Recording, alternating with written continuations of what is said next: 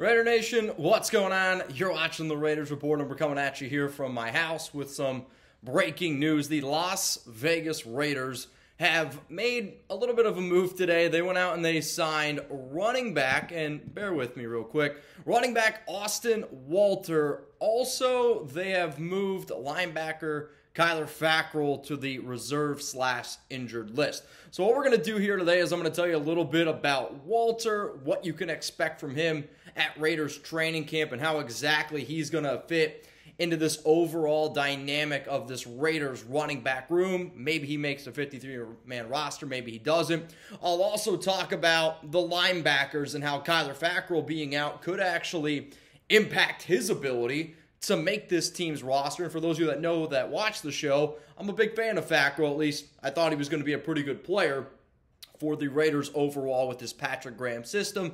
And since I'm at home, some of y'all are like, why the hell is this guy rocking a tank? I got a tattoo yesterday, so if you watch until the very, very end of the video, I'll let you see what that looks like. So in terms of the Raiders making this move here today, you're going to get a running back who played college football at Rice, and realistically does not have too much NFL experience. So last season, he was with the San Francisco 49ers, and he's bounced around a few other practice squads, if you will, but he also was with the Jets last year. And in those 4 games that he was in, that he got some reps with the Jets, he had 26 carries for 101 yards and 1 touchdown. Walter also, as a UDFA with the Niners all the way back in 2019, played in 9 career games, rushed 27 times for 104 yards and a touchdown, also 3 grabs for 36 yards. The reason why this is interesting to me, at least a little bit, is because why another running back, right? Like, if you could make me an argument that you can go out and maybe add another linebacker, maybe like a Javin White, because the Jets, they just released him. I thought he was overall a pretty athletic linebacker at times last season. I think a move like that would have actually made a little bit more sense. So what I want you guys to do right now is go down to the comments section and give me your one-word reaction to the Raiders adding Walter, because Austin Walter is not really a running back that I've heard much about. Before I hopped on today's video, I tried to watch some tape about him. He's a very meh type of running back, which maybe is going to end up being my overall reaction to going out and getting him. So in terms of now what you're going to be looking for in training camp, I am excited because the Hall of Fame game is going to be on Thursday. Raiders take on the Jacksonville Jaguars. For those that don't know, I go live for every preseason game, and I'm excited to get back into some regular football watch party. So if you haven't already subscribed to the Raiders Report, please make sure you do. Not only do we give you videos, we usually have a lot more graphics, but today at Chat Sports, the entire team, minus me because I don't golf, is out doing a golfing tournament, so that's kind of why I'm stuck here at home, and we don't have all the cool graphics that we usually have. But I promise you, for watch parties, for a whole bunch of other shows, we'll have you all covered there, so please tune in. I'm hoping that we get, up to 60 to 100,000 people that are watching. We're going to be playing a whole bunch of games, and we're going to be having a really good time. And if you hear anything weird in the background, it's Chuck, my dog. He's like, wait a minute, why aren't you giving me any attention? Let's keep on talking about, though, Walter here in terms of some of his college production. He's from Texas. Played 4 seasons from 2015 to 2018 at Rice University. Was named All-Conference USA honorable mention in his final 2 years. And during his collegiate career at Rice, 345 carries, played in 49 games, 1,744 yards, 13 touchdowns. Also, 79 grabs for 803 yards and 5 touchdowns. So then you think about all the other running backs here in the room. You got Josh Jacobs as your number 1. I'm curious because Zamir White really hasn't been practicing whatsoever. But to me, the more and more tape that I watch on Walter tells me that he's probably better as a pass catcher than he is a between-the-tacklers runner. However, the Raiders have Brandon Bolden, who they signed this past offseason, who had over 40 catches last year in Josh McDaniels' system with New England. Plus, Kenyon Drake has just been cleared. He's apparently ready to go. He looks like he might get some chances to play in the preseason. He's going to be ready by the regular season. The Raiders, though, they drafted Britton Brown out of UCLA, and not 100% sure where those guys stack up. And then you got Amir Abdullah.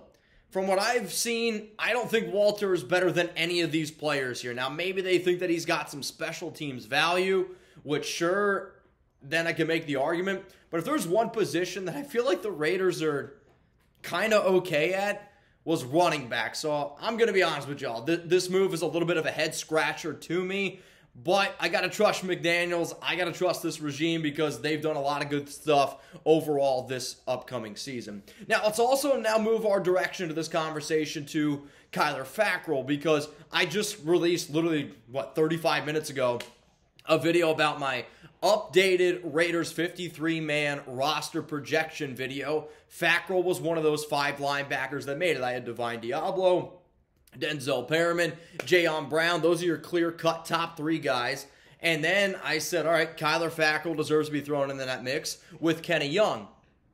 The reason why I say might want to pump the brakes here a little bit on this Kyler Fackrell hype train making the team, it's because Darian Butler, the UDFA out of Arizona State, has been very impressive. And I talked about it on my show on Locals this past week. I've been bringing his name up for about 2 weeks now. And I said during a random Raiders mailbag, somebody asked me, okay, if there was one UDFA that you think could end up making the team, who would it be?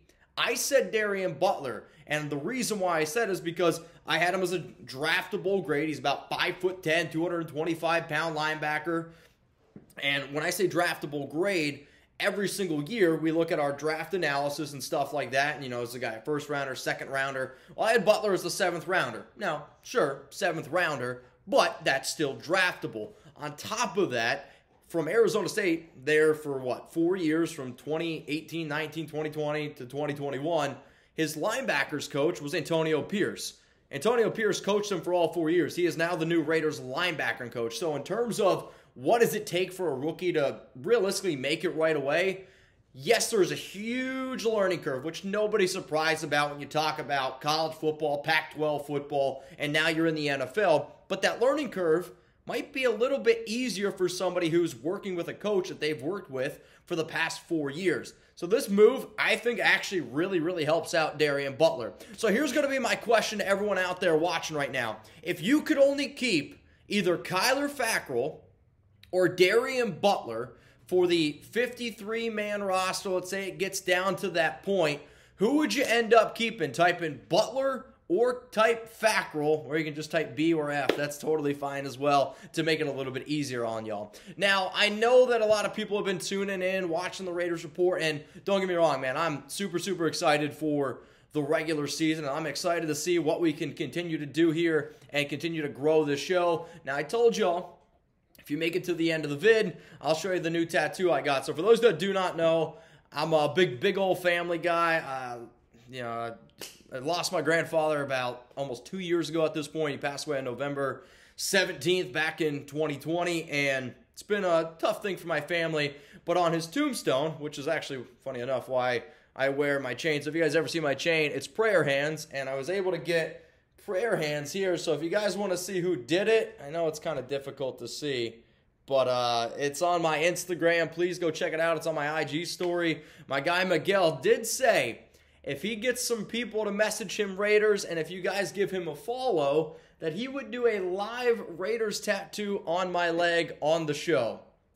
I know a lot of people have been like, hey, Mitch, when are you going to get the shield, or when are you going to get something Raiders related? Well, here's your opportunity to help me out here a little bit, because well, tattoos aren't that cheap. So if you guys want me to get the Raiders tat, go to my Instagram, give my guy a follow, spam Raiders in the comments, because I'm not going to lie, I would like to get something as well. All right, let's go through this one more time, and then I'm going to wrap it up here. I got some errands I got to run, because today is my off day, and well, the whole Chat Sports team, they're out golfing. So the Las Vegas Raiders added a new running back today. His name is Austin Walter. Not 100% sure if he ends up making the team. I don't think he's going to make the team. I don't even think he's going to make the practice squad.